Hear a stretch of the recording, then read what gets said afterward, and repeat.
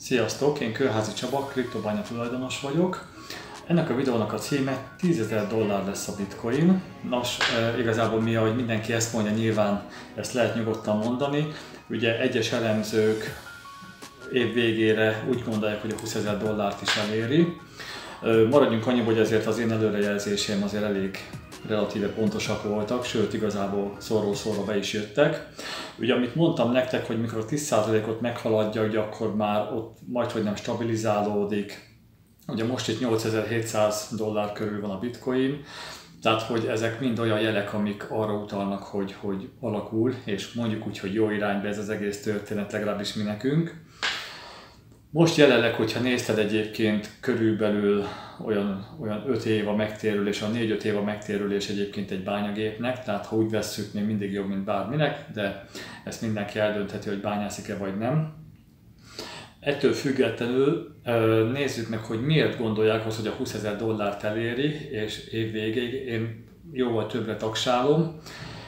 Azt, hogy a $10,000 én szerintem relatív gyorsabban el fogja érni, ugyanis mondjuk úgy, hogy kezd látszani úgymond a válság jeleit, tehát ha nézed esetleg mondjuk, hogy egy barátom mondta, hogy leesett a vasára a világpiaci ára, tehát ez azt jelenti, hogy nyilván az építőipari beruházások csökkennek, akkor ami infót én kaptam február-március körül már, hogy a szerkezetépítésben csökkennek a megrendelések. Ugye azt szinte látnod kell, hogy itt Magyarországon december 31-jel szinte a teljes építőipar idézőjelbe véve leáll, tehát nem lesznek ilyen nagy megrendelések már. Nyilván amit még ki kell futtatni, kifuttatják, az azt mondom max. Fél-egy év, annál nem lesz több.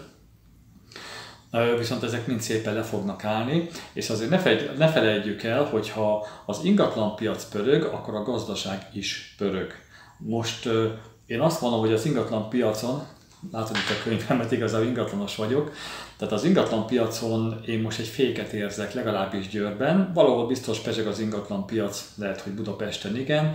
Itt Győrben konkrétan volt egy ilyen, februárig egy ilyen elég erős fék, tehát majdnem egy teljes érdektelenség, majd hát olyan március, egy pár hónapig most volt egy ilyen hatalmas érdeklődés, és tényleg jöttek-mentek az emberek és nézték az ingatlanokat, és most azt mondom neked kb. Egy olyan 3-4 hete itt megint beállt ez az egész történet, most vagy mindenki várakozik a csokra, vagy amire akar, még meg a jó tüntérre, de egy picit megint úgy látom én, hogy egy picit behúzták a féket, tehát most megint ilyen elég dinamikusan emelkedtek az ingatlan árak, tehát lehet, hogy kicsit be is húzták a féket, ugye az emberek. Igazából most ez nem ingatlanos videó, tehát oda akarok kitérni, hogy a kriptovaluta londoni elemzők szerint, meg mások szerint is menekülő valuta. Tehát ha valaki azt látja egyébként így röviden, hogy hát menekülni kell a tőkének, mert ez sem jó, az Audi is bocsátja el az embereket, hogy megszűnik a TT gyártás, tehát csökkent, tehát mindenki a költségeket egész jól kezdi visszavenni, tehát hiába vették meg a területeket, hogy fejlesztenek, most egyelőre behúzta a féket mindenki, most Győrről beszélek, de nyilván ez máshol is látszik. Tehát, hogy ez a menekülő valutaság, ez azt mondom, hogy teret fog nyerni, és ezért gondolom én azt, amit én hangoztatok majd, mikor odaérek, meglátjátok úgyis, hogy igen, én $50,000 fogom eladni, és én úgy gondolom, hogy el is fogom azt érni, vagy el is fogjuk azt érni, akiknek van bitcoinuk, vagy altcoin, vagy esetleg bányászik úgy, mint én. Tehát el fogjuk azt érni, mert menekülni fog a tőke, és nyilván arról felé fog a tőke menekülni, ahol mondjuk úgy, hogy legalább biztonságban érzi magát, vagy legalábbis úgy gondolja, hogy az értékét megtartja. Ez nyilván lehet arany, ezüst, különböző nemesfémek, akár titán, teljesen mindegy, vagy akár egyébként a bitcoin is egy ilyen menekülő valuta. És ezért gondolom azt, hogy amikor egyre több ember fog ebbe az irányba menni, tehát hogy veszi a bitcoint, és hogyha nézed, amikor ennyire el tud menni a bitcoin ára is, igaz, hogy volatilitis, tehát hogy hatalmas hullám, hegyek, völgyek vannak, de amikor ilyen mélységeket megjárunk, és ekkor elmozdulások is vannak pluszban is, akkor az azt jelenti, hogy ott azért nagy intézményi befektetők is már keresik az új helyet ugye a befektetőiknek, a kis befektetőiknek, mert amikor hatalmas nagyot tud elmenni a piac fölfelé, lefelé, ott azért mindig ott vannak az intézményi befektetők, tehát ők azért ugye képesek megmozgatni, illetve befolyásolni a piacot.